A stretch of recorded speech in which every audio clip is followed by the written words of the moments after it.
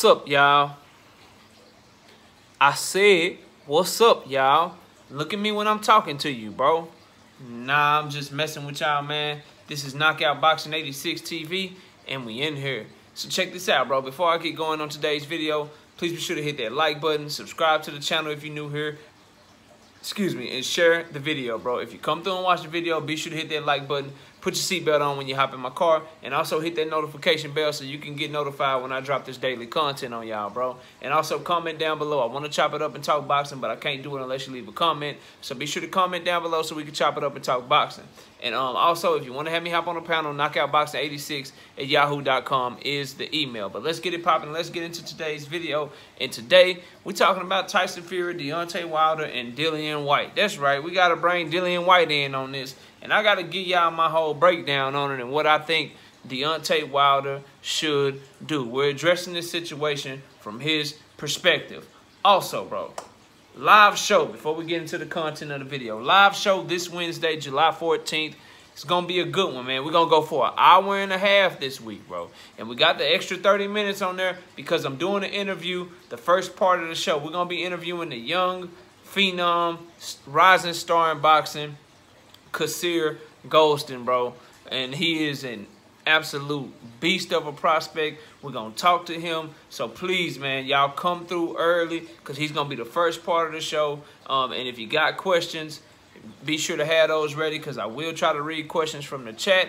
And if you don't know who he is, you need to go find out. You need to jump on the bandwagon right now, bro. The young man can fight, bro. So be sure to tune in and You Got Knocked the F Out episode 2 this Wednesday at 7:30 p.m. Central Standard Time. But let's talk about it, man. Deontay Wilder, Dillian Whyte, Tyson Fury. For those of y'all that have been somewhere on another planet, Tyson Fury done pulled out of the Deontay Wilder fight that was supposed to happen to July 24th. They have a tentative date set for October 9th, but we all know how Tyson Fury is. We can't believe shit until that day and they in the ring together. That's where I'm at with it. Now, what should happen? Dillian Whyte, Eddie Hearn, they've come out and tried to put his name in and say, we are ready. We are ready to fight on July 24th. We will step in. Some people believe Deontay Wilder should go ahead and do that since he's already been training. He's already in shape. And a lot of people believe Dillian Whyte's chinny self will get his ass knocked out. That's what a lot of people believe. So Deontay Wilder, they want him back in the ring. They want to see him fight. He already got a date. They want to see him in the ring. So people are pushing for that. Me personally, bro, he can't do that shit.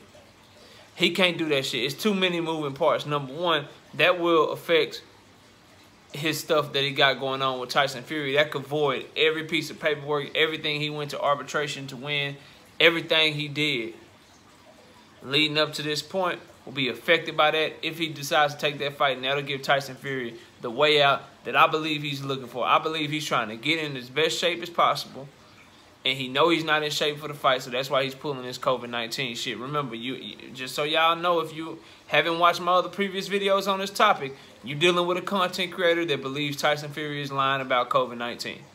Let's just keep it, let's just make sure that I preface everything that I'm saying with that. I don't believe him, bro. If you need to know the reasons why I don't believe him, you don't really follow boxing like that. I don't believe liars, bro. I need it corroborated by a trustworthy source. I don't believe Top Rank when they talk. I don't believe Tyson Fury when he talks, bro. He's lied too much. He's cheated too much. He's a damn cocaine addict, bro.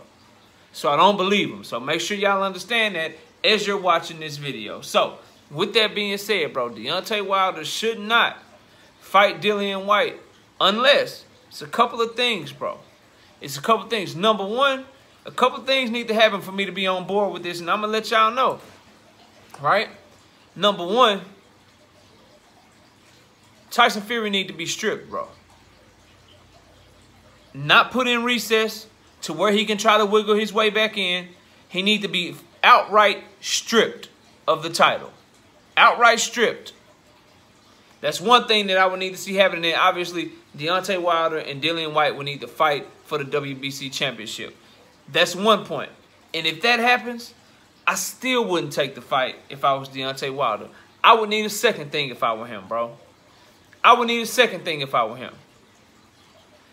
Since Dillian Whyte's promoter and handler is Eddie Hearn. If I was Deontay Wilder, I would say, look, he can step in on the 24th. WBC, I'm willing to do this if, A, you strip Tyson Fury, because I need to be fighting for the title. And then, Eddie Hearn, you want your fighter to step in? You want him to get all this buzz, all this shine? You want him to fight me? Cool. He can fight me on July 24th. If A, is for the real WBC title, and B, I need to be guaranteed in writing a shot at the winner of Usyk and Anthony Joshua once they fight. I need a shot at the winner. In writing, boom. If those things can happen, then your boy Knockout will be all for this fight. Because if they don't happen that way, it leaves too many rooms for opening. Because, see, even if Deontay Wilder fights for the WBC title against Dillian Whyte, let's say the WBC strips Tyson Fury and Dillian Whyte and Deontay Wilder fight for the title. Tyson Fury could still, and Anthony Joshua could still try to make some fight happen and act like it's for undisputed when it's not, bro. Like, I see the play. And they'll just be like, oh, Deontay Wilder, Tyson Fury already beat him. He's not the real champion. This is for the real undisputed over here. This is the biggest fight in boxing over here. So the way that you keep that from happening if you Deontay Wilder is you got to get shit in writing. If you don't get that, and he always cover his bases, bro. You know what I'm saying? If you don't get that, then no way, shape, or form should he be taking a fight with Dillian Whyte, bro. It need to be for the title because Tyson Fury was stripped, not put in recess. And then he needs to be guaranteed a shot at the winner of Anthony Joshua and Alexander Usyk. That's the only way I would take that shit if I was Deontay Wilder. That's my thoughts on it. You know what I'm saying? That's what I believe he should be doing. Realistically, though, I don't believe the WBC is going to strip Tyson Fury, although I think it's the right move and what will be better for the sport. I believe it's just a history of shit, bro. It's a history of shit with Tyson Fury. The shit he did with Klitschko, bro. The Nandrolone shit. The lying constantly, bro. The lying constantly. Leading on fans. Like, bro, at the end of the day, the biggest issue is that how many people bought tickets, bro, to this fight? How many people bought tickets to this fight? How many people booked hotel rooms that they can't get money back for? How many people bought plane tickets that's flying in from all over the world, all over the country for this fight that they can't get their money back on, bro? Like, shit like this. And then, again, I think he lying about COVID. But let's say you believe he's telling the truth. Let's say you believe that he went and got one COVID shot but didn't get the other, bro. That doesn't make it better, fam. It don't make it better. He's either lying about this shit, right? He's either lying about it or he's negligent and unprofessional, excuse me. All of which are reasons that boxing needs to be done with Tyson Fury, bro. I know I'm done with him. If he don't fight Deontay Wilder, bro, or it's not a fight with, like, once this whole saga's done, bro, you'll never hear me mention his name again. I'm done with him, fam. Like, he a cancer in boxing, bro. People talk about what's cancers in boxing and what's bad for boxing. This shit right here, whether you want to admit it or not, this shit horrible, bro. This shit horrible. It's a bad look because I don't care, bro. Let's say you bought tickets and you was a Tyson Fury fan. You should be pissed, right? Money green. Money ain't got no colors. Money ain't biased. If you spent your money on this shit, regardless of who you rooting for, you should be pissed because you ain't getting your money back, bro. They're going to try to tell you can still have a good time, still come to Vegas. They're going to try to tell you we can comp your room for another day. We can take the plane tickets that you bought. You don't want to go here. Is there somewhere else you want to go? You're not getting your money back, bro. So I believe, and then just all the lying and shit, bro, boxing should be done with Tyson Fury. So in my world, in the knockout world, he will get his ass stripped and boxing be done with him. Cause I believe that he just bad for the sport. Back to Deontay Wilder though and what he should do. I mean, he can't do nothing but wait. That's the smart thing to do, bro. He can't do nothing but wait. You know, try to get an extension because I believe the whole arbitration thing they said by, you know, September 15th.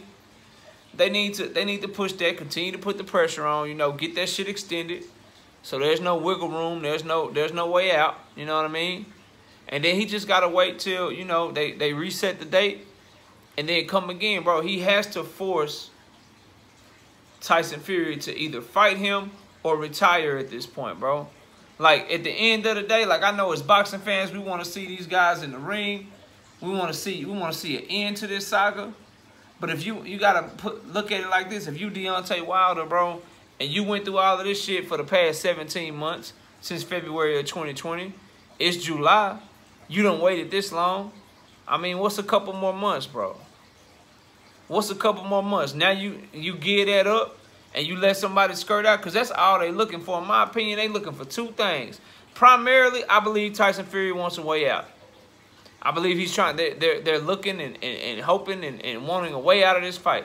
Number two, if he has to fight Deontay Wilder and he can't find his way out like he's trying to do, he know he ain't in shape for this shit. By all reports, he's been getting his ass whooped in sparring, as we said yesterday. By all reports, he's out of shape. Just look at him, bro. He's out of shape even for himself, bro. Even for himself, he out of shape. So this is buying time, bro. Like, damn, okay, let me do the COVID thing. Let me act like I really got COVID, you know what I'm saying? And then what I'll do is, shit, either at one, we'll hopefully find our way out of it, give us some more time to see if we can maneuver and wiggle. Or if we can't maneuver and wiggle, it bought me more time to get ready for the fight so I can train some more, because my ass ain't in shape. It's all a play. It's all a game, bro. It's all a game. And we know Bob Arum hate losing in negotiations. He hate losing in the court and in arbitrations and shit like that. So they had no intention. It just further shows that they had no intention, and they continue to have no intention of fighting Deontay Wilder, and they still looking for a way out. But there's no loopholes here, in my opinion. There's no loopholes. Tyson Fury is either going to have to retire, or he's going to have to fight Deontay Wilder, bro. And if I'm Deontay Wilder, you force him to retire, and if he retires, then you have an opportunity to probably sue his ass, bro. You have an opportunity to probably sue his ass, and that's where I think it's going to go, bro. And honestly, at this point, bro, I just want the shit to be over. So hopefully they can fight. The tentative date is October 9th. We'll see, bro. Like, at this point, you know, we don't know what's going to happen. But what I will say for the whole Dillian Whyte, Deontay Wilder, no way in hell should he do this unless he can use this shit to get Tyson Fury all the way to hell about the sport. That's why if the WBC strips his ass, and him and Dillian Whyte are fighting for the title, and then he get an ironclad guaranteed contract in writing with everything that he wants to, where if he beats Dillian Whyte, then he gets the winner of Anthony Joshua, Alexander Usyk for undisputed. Not 6 months down the road, not, you know, 2 fights from now, his very next fight. And get it in writing, get it ironclad or some shit to where, same thing, if they don't give you that fight, if they try to wiggle their way out of it, then boom, you can hit him with the litigation too. That's the only way he should fight Dillian Whyte July 24th, bro. That's the only way. If he can get all that shit taken care of and all that shit in writing, and they can just kick Tyson Fury's ass to the side, I mean, that would be great. Then I'd be all for it. But unless that shit happens, bro, he got to stand pat, y'all. He got to stand pat. He got to stay firm. And he just got to stay ready so that he don't have to get ready, bro. He got to stay prepared so there's nothing to prepare for. And just be ready when the time comes, bro. Because you done already waited this long. It's the middle of July. What's waiting to the beginning of October? July, August, September, October. That's 90 more days, bro. That's 90 more days. The same shit I said about Kambosos. Just sharpen your skill set. Stay ready. Use it as fuel. Use it as motivation. And if you get him in the ring, handle your business. And if you're Deontay Wilder and somehow he's able to retire or some shit, force that shit. Then it's a clear and blatant duck, and we all know what it is, and then you sue his ass, bro. But don't let up. Don't let up. You got him backed all the way into a corner. You got him running and ducking and dodging and all of this shit. You just keep doing you. You stay firm. You stand on what's right, and you'll either get your shot or you'll be victorious in the court of law in the end, bro. But he cannot fight Dillian Whyte unless those stipulations are met, bro. Unless it's for the WBC title, no recess for Tyson Fury. They got to strip his ass. And he need a guaranteed shot at Anthony Joshua, Alexander Usyk winner, bro. He need that shit in writing. So that they don't try to maneuver around his ass and be like, oh, yeah, he beat Dillian Whyte, but we already had Tyson Fury who already beat him, so this is for undisputed. Like, don't let them do that shit to you, bro. because that's exactly what they'll try to do. Y'all let me know what y'all think down in the comment section. Comment down below, hit the like button, subscribe to the channel, put your seatbelt on when you hop in my car. And if you want me on the panel, knockoutboxing86@yahoo.com is the email. Don't forget to hit that notification bell so you can be notified when we drop our daily content.